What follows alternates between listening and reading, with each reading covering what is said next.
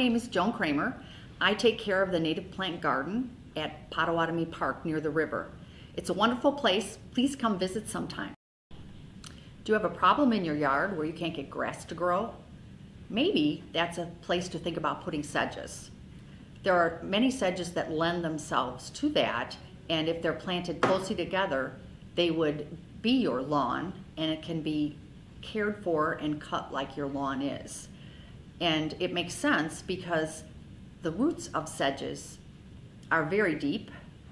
The turf grass roots are very, very shallow, and that's why we lose our grass when it gets really wet.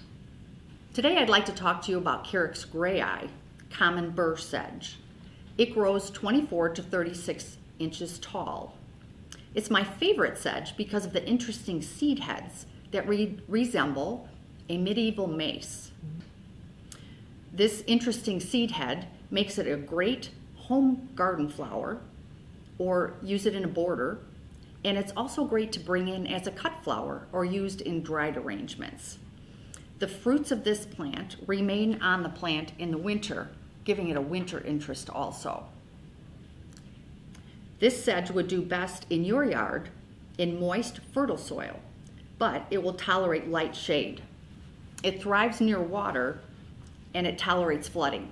So if you've got a really wet area and nothing will grow there, this is a great sedge to put there. It also makes it a great sedge to use if you're thinking about a rain garden. Carex grayi forms attractive, slowly spreading clumps to form colonies. It looks great in a mass planting, and it will make people ask you, what is that plant? What is that looks like that? So if you've got a wet, shady niche that you don't know what to put there, try Carex grayi. It just might work for you.